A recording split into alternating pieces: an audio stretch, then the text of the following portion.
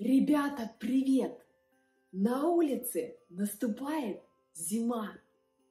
И как раз самое время можно подготовиться к Новому году и как-то по-зимнему украсить вашу квартиру. Сегодня я расскажу, как сделать вот такую красивую снежинку. Кажется, очень сложно, но на самом деле это очень просто. Давайте я расскажу вам, как это сделать. Итак, ребята, давайте начнем. Для того, чтобы начать, нам нужно приготовить все необходимое. Нам понадобится степлер и ножницы. Еще можете взять как помощников простой карандаш и линейку, но это не обязательно.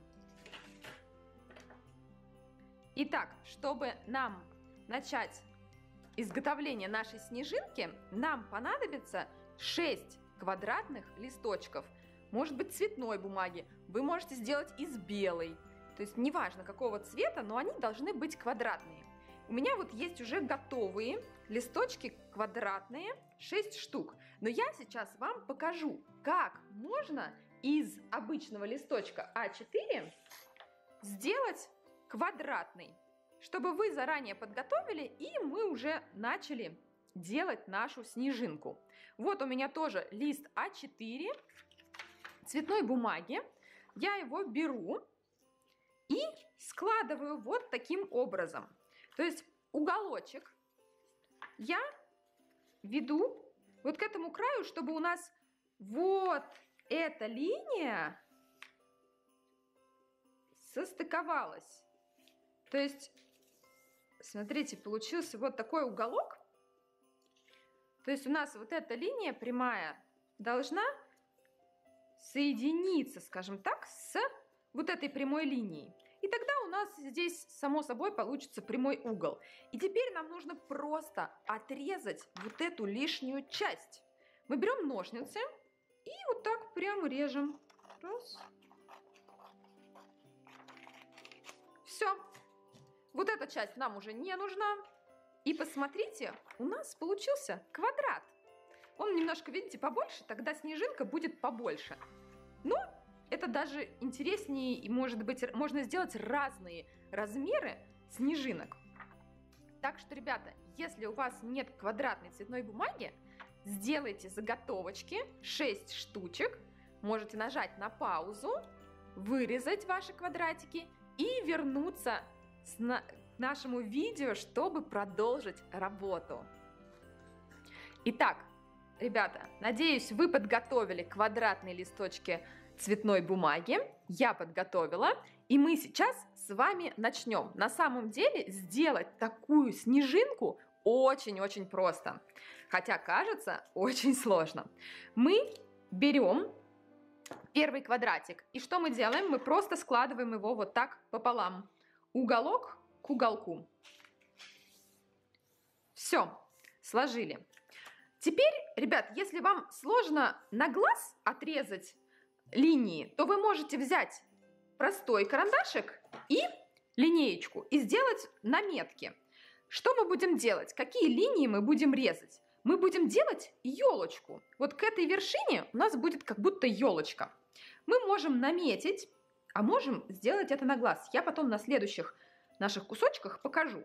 Но сейчас так же, как вам будет легче, я намечу эти линии. Смотрите, с одной и с другой стороны, не обязательно, что они должны быть ровные, не переживайте за это. Просто на глаз отступили немножко отсюда и с другой стороны. И провели две вот такие линии. Наши линии не соединяются. Здесь, видите, пустое пространство. То есть мы будем резать только до конца линии. И здесь только до конца линии, а здесь у нас останется промежуток. Дальше мы возьмем, еще начертим линию. Опять от нашей уже нарисованной линии мы намечаем, где можно нарисовать линию. Вот, например, где-то так. Раз. И вот вторая пойдет вот здесь. И я точно так же провожу. Смотрите, и опять у нас здесь промежуточек. Они не соединились. И теперь таким же образом мы рисуем третью линию. Можем наметить точечку, где она будет.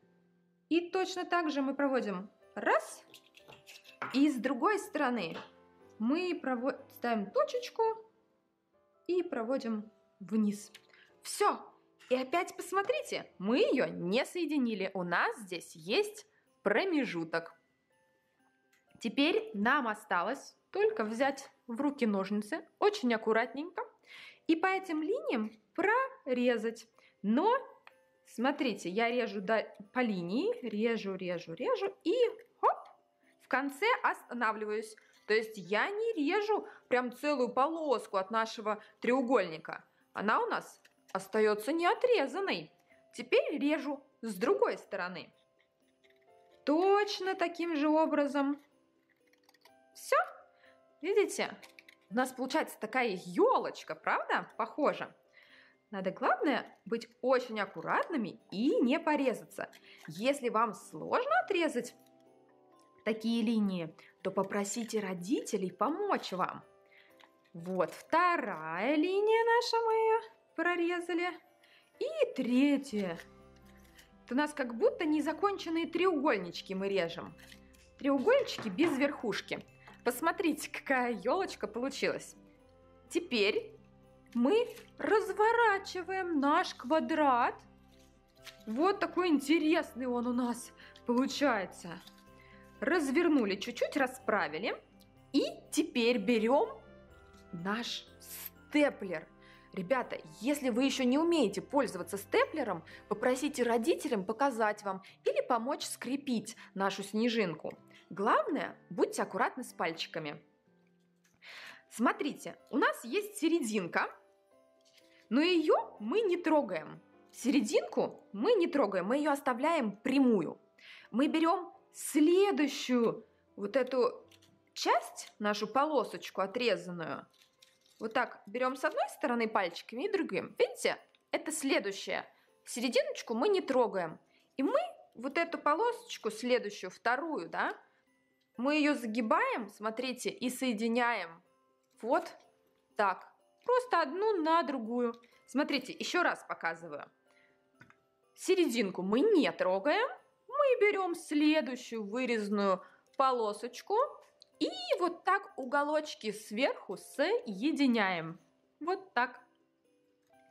Берем степлер, просовываем вот так вот в серединочку и закрепляем. Смотрите, что получилось. Видите? Такая трубочка. Вот с одной у нас стороны получилась трубочка. Теперь, смотрите, мы переворачиваем наш квадратик на эту трубочку, которую мы сделали, да?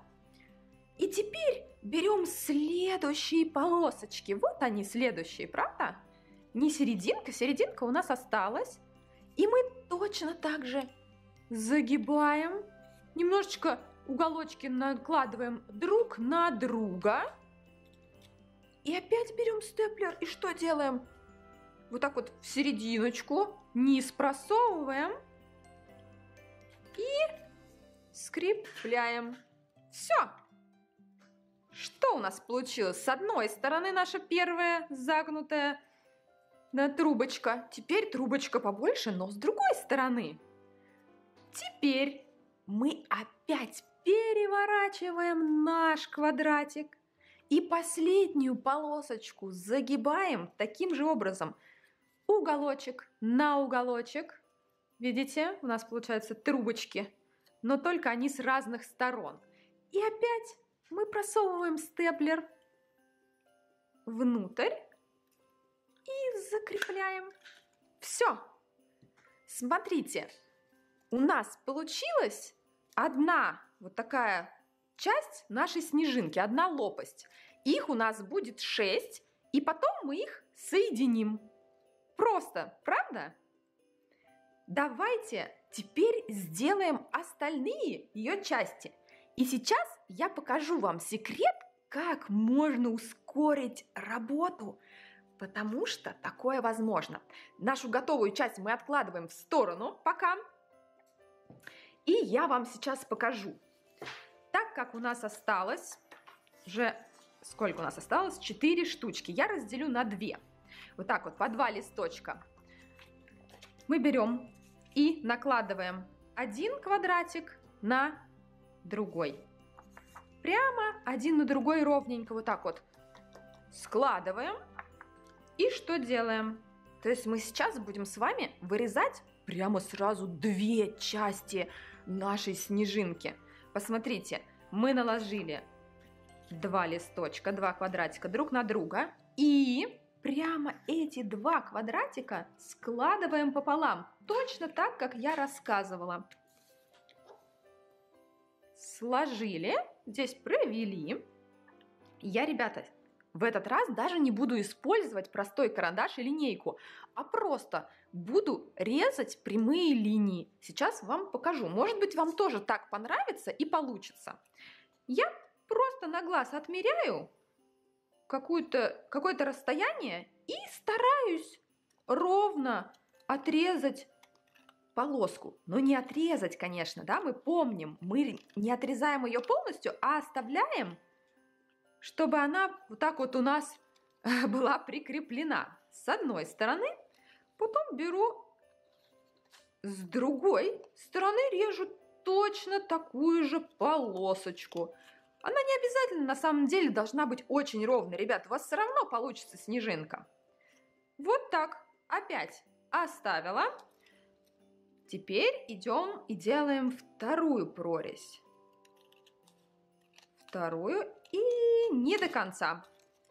И с другой стороны, видите, даже без наметки получается очень хорошо. Но если вам проще с наметкой, ребята, делайте, намечайте карандашиком, ничего страшного. Вот я делаю третью прорезь. Все. Теперь смотрите. Разворачиваем. И у нас, помним, у нас же 2 квадратика было сложено. И посмотрите, мы уже с вами сразу 2 квадратика прорезали. Вот как замечательно получилось, как мы ускорились. 1 квадратик я откладываю и делаю абсолютно то же самое. Оставляю серединку, не трогаю ее. Загибаю нашу вторую полосочку, самую маленькую, вот в такую вот сосисочку или трубочку. Да? Беру степлер, аккуратненько, главное, чтобы не поранить пальчики, и соединяю.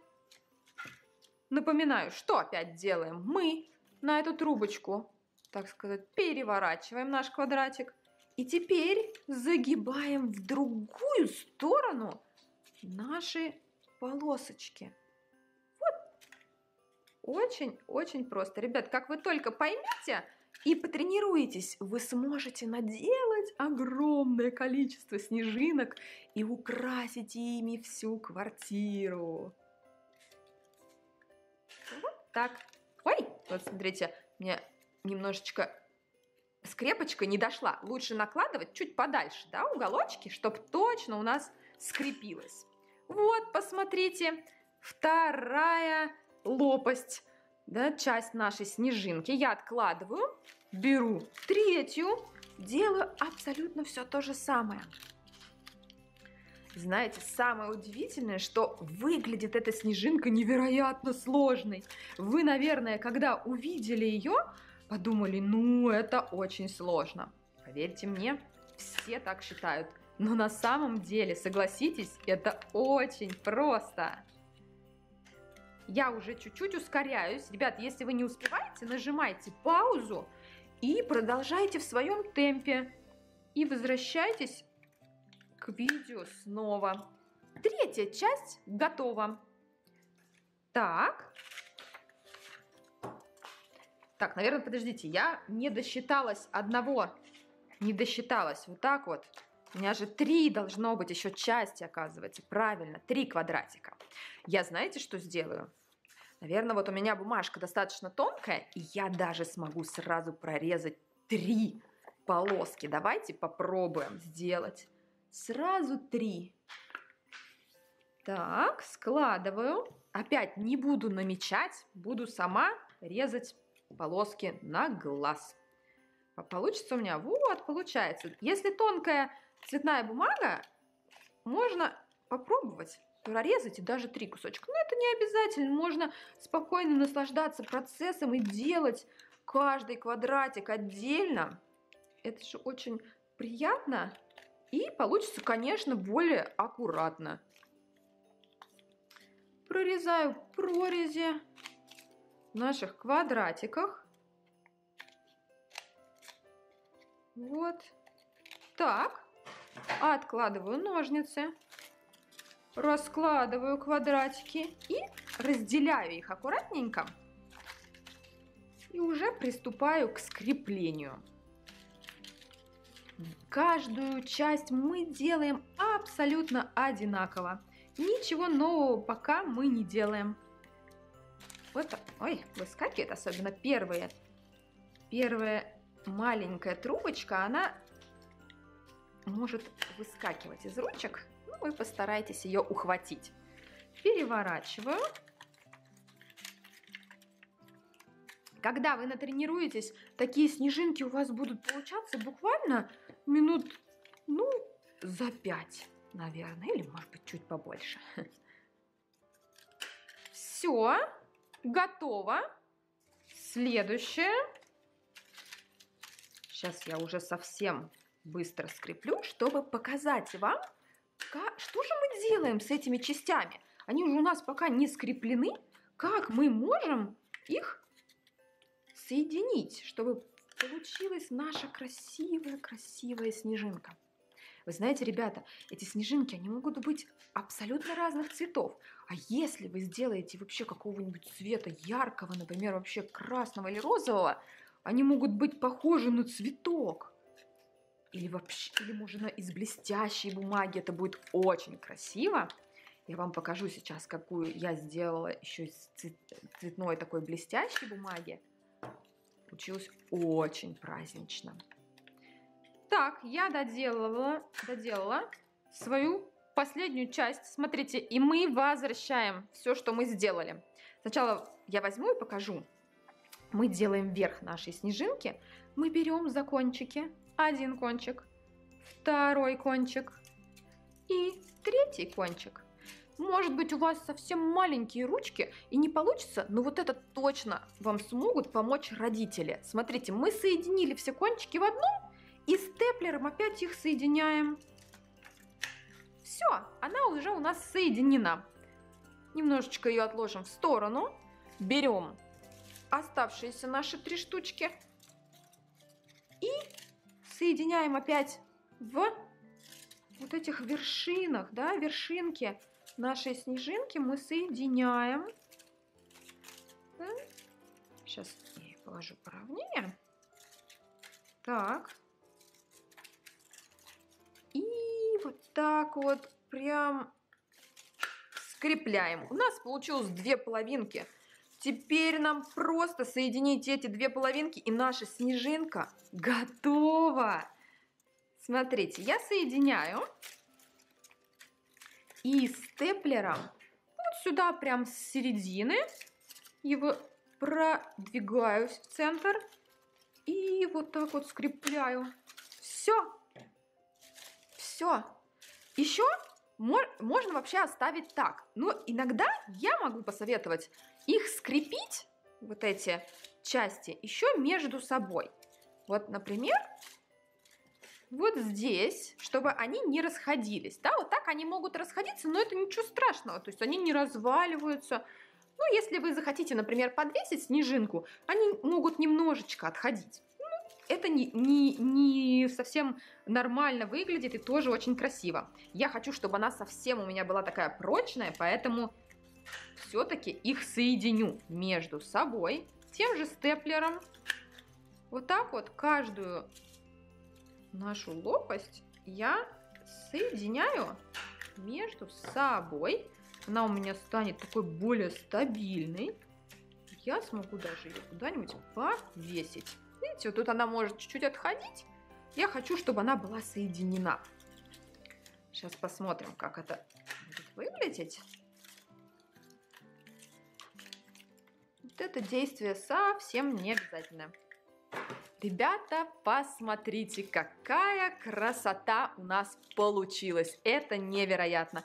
Теперь можно подвесить нашу звездочку куда-нибудь, и она будет радовать вас и ваших близких у себя дома. Ребята, я надеюсь, вам понравился наш сегодняшний урок, и увидимся в следующих. Пока-пока!